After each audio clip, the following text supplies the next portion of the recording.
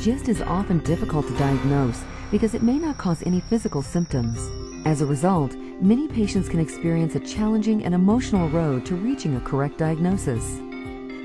I was diagnosed with GIST in January of 2010, and I was sick weak for a month or so, and I had pain in my side, and when I finally got a CT scan, they didn't know what it was actually. It was bad cancer. They originally said stage 4 without much hope.